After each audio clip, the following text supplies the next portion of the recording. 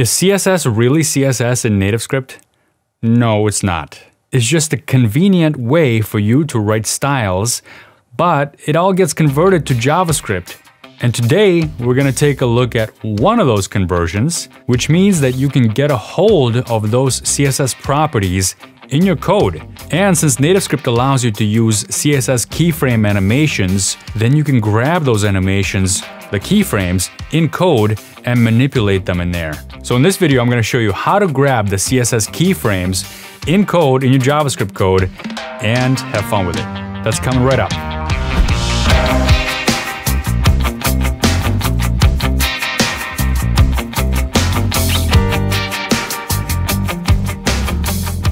Hey everybody, welcome back. This is Alex. Merry NativeScriptmas. If you're not subscribed yet to this channel and you're into NativeScript, what are you waiting for? Go ahead and hit the subscribe button and click the little bell so you don't miss any of the NativeScript tips, tricks, and tutorials that we do here on this channel. And today, we're looking at grabbing a hold of the keyframes that are defined in your CSS files. Why would you want to do this? Well, let's say you already have some CSS library that you're using, like Animate CSS, for example. Yeah, you can use Animate CSS library, which already has a ton of really cool keyframe animations defined.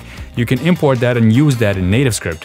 Let me know down in the comments below if you want to see me make a video about that. Once you grab those keyframes, you can manipulate them in code, which is something really cool that you might or might not know how to do. So that's why I made this video, to let you know how to do it. And if you want to add keyframes, you can do that. If you want to remove keyframes, you can do that. And once you have that keyframe collection, you can play and cancel your animations just like you would with the NativeScript API. So without further ado, let's take a look at how we can do that.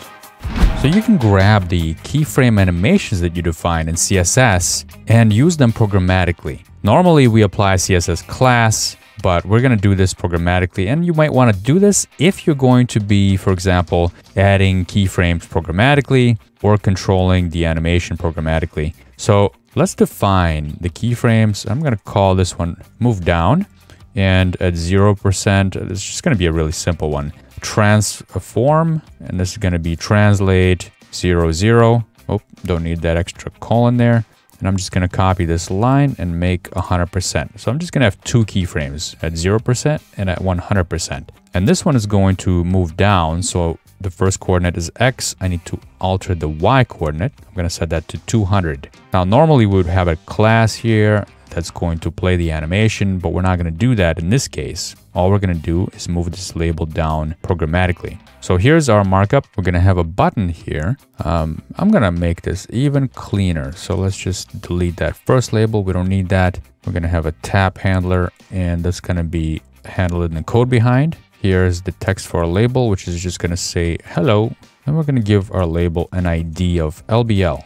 Now let's go to the code behind and create this onTap event. All right, so that's going to be exporting a function called onTap, which is going to get some args of type event data. So that's going to be a view, and args.object is going to be our actual button that we tapped on, but we're going to cast it as a view because buttons inherit from views. Now we are going to need the page that we live on, because page has a special method on it that you'll see in a second. So I'm going to create a page variable here, page constant, I should say, and that's going to be view.page. Each view that lives on a page has a reference to the page. And we're also going to get a hold of that label, LBL, and we're going to do that by using page get view by ID, which you've seen me use many times here. And the ID of that label is LBL. So in main page, we've assigned LBL as the ID of the label. This is what we want to animate after we tap this button. Okay, just so you're clear. All right, I said page has a special method on it, and that's page.get keyframe animation with name. This will get you a defined keyframe available to the page. It's not necessarily something that's defined with this page, but something that's available. And app.css is a global CSS file for our application, which makes these keyframes available to the page. So we're gonna just grab that by name, and the name of it is move down. And this returns us a special type that I haven't shown you before on this channel. It's called Keyframe Animation Info. So let's import that. I'm going to import Keyframe Animation Info from TNS Core Modules, UI, Animation, And that's coming from a different namespace that we also haven't looked at before, Keyframe Animation. And I always like to write out the module first. That way I can just come in here, say control space, and it'll give me everything that's available in TypeScript. So you can see here that we have keyframe info, keyframes, onParse keyframe, keyframe declaration, and all these other things. The one we need is keyframe animation, and let's also import keyframe animation info, because that's what this will be. Get keyframe animation with name is going to actually give us that info object. So I'm going to create a constant here called anim_info. We actually didn't need to import that because it's implied. We need to actually specify some things if we're going to play the animation here. One of the things we need to specify is the duration. So animation info duration, let's play it over a 2-second period, and that's enough for now. And now I'm going to create an animation itself that we can play. And this is not a regular animation that we usually use from the animation class. This is going to be a keyframe animation, so it's going to be different. So we're going to use the keyframe animation class and the keyframe animation from info static method on it. Pass in that anim_info that we got from the page. This creates us an animation that we can actually play of type keyframe animation. Now we can say animation.play, and this takes in a view. So it's asking us to pass in the view that we want to actually apply the animation to, which is going to be the label. So I'm going to pass in LBL, and this is complaining because it's requiring a view, not a view base. So getViewById is returning us a view base, but we can cast this as a view because we know it is a view. All right, so that's going to play. And this, of course, is returning us a promise. So we can say then, and when the animation is completed, we can just write out to the console saying something like played with code. Pretty cool. This also allows us to do a couple of other things, and I'll show you that in a second. Let's try this out first. So here we are. I ran this already, and I'm going to tap on this button, and you'll see that the hello label animates down, and then it jumps back up.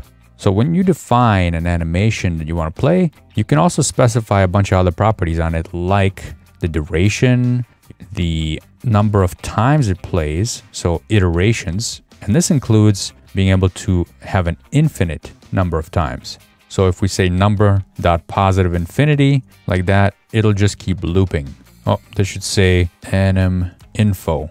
So if I tap this now, you'll see that this keeps looping over and over and over again, which I don't like those kinds of animations, but this is going to be important in a second when I show you something else. I'm going to comment this line out for a second, and let's go back to that example where this animation just hops back to where it started. We can prevent that by saying anim_info dot, and then we have all these other options here. We can delay the animation, we can change the curve, we can change the duration, which we already did. And then look at this, we can actually access the keyframes. So this is an array of keyframes. And if I access the first one, for example, we can take a look at the curve of that one, the declarations, the duration. For example, declarations is an array of a keyframe declaration type. We have a property and a value. These are the things that we actually defined here. These are the keyframes, and we can access each one of these in code. We can add more of these if we want to. So if you wanted to create your keyframes entirely in code, you can do that as well. There's one more thing I want to show you, and that's isForwards. And this is a Boolean flag that says, if we set this to true, it just basically says, whatever your animation that's playing, when it's done, apply the final values to the object itself that you animated, so it stays put where it ends up. In other words, when I tap on this, hello is going to slide down and it's going to stay there. It's not going to bounce back to the beginning values. Typically, that's the result that you want. Now, what's also cool about this is that you can cancel the animation. So animation has this cancel function on it, and you can call this at some point. If the animation, for example, is something that's taking too long, you can cancel it. As an example, I'm going to uncomment this line that says iterations is +infinity. So it's going to keep looping. And I'm going to set a timeout here to, let's say, 4 seconds. And after 4 seconds, I want to cancel this animation. So I'm going to go ahead and put that in there. And this should play through 2 iterations and then stop, because each iteration is 2 seconds. So I'm going to tap on this button and it's going to play once, it's going to play twice, and then the animation is going to be canceled and it's going to stop.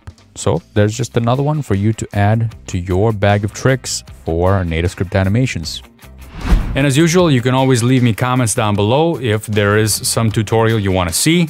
Let's take a look at some of the comments you left me from this video from a couple weeks ago called Animated Image Blur. So this is a trick that I show you how to do in NativeScript on how to create an image blur, but we're not using any kind of heavy-duty API calls to the native land. We're just blurring this image using a pretty cool trick and technique that I show you how to do. It only works for images, but that might be all you need. However, this is a really simple cross-platform technique that works the same way on iOS and Android.